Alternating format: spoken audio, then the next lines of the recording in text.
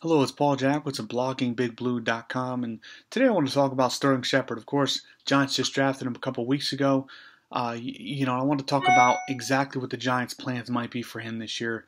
I think right away they want him to start. You don't know if Victor Cruz is going to be as good as he was a couple years ago.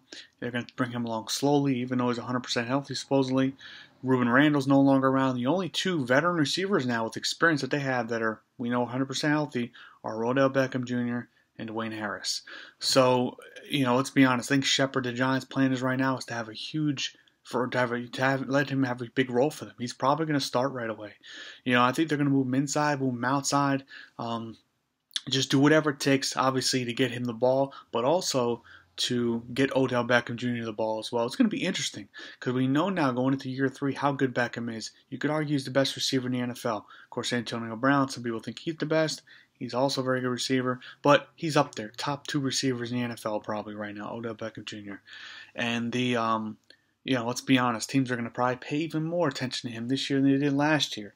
They're going to try to figure out ways to just frustrate him and, obviously not let him get open so Eli doesn't throw his way. Sterling Shepard is going to have plenty of chances to get the ball this season. I could see him getting about 700-800 yards receiving. I don't know about 1,000 because, again, I think so many of that is going to go to Beckham. We'll see. But if Shepard did have 700-800 yards receiving, 5 touchdowns, that would be a phenomenal rookie season for him, I think.